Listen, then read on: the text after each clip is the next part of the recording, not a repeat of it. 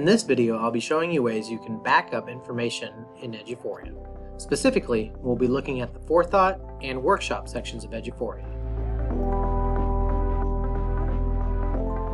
In Forethought, lesson plans are shown on a day-by-day basis. You can change this to a week view by clicking here.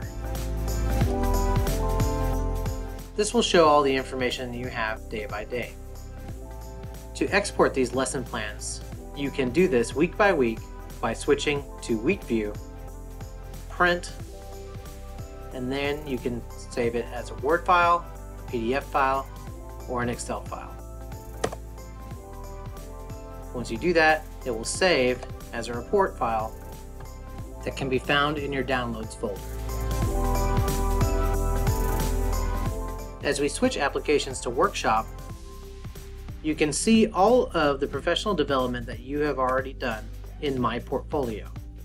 From here, you simply go to your portfolio summary and then click Print. It will automatically generate a PDF which has your entire development history as recorded in Eduphoria. Now that you've generated both of these PDF reports, they can be found in your Downloads area, and you can save them wherever you need.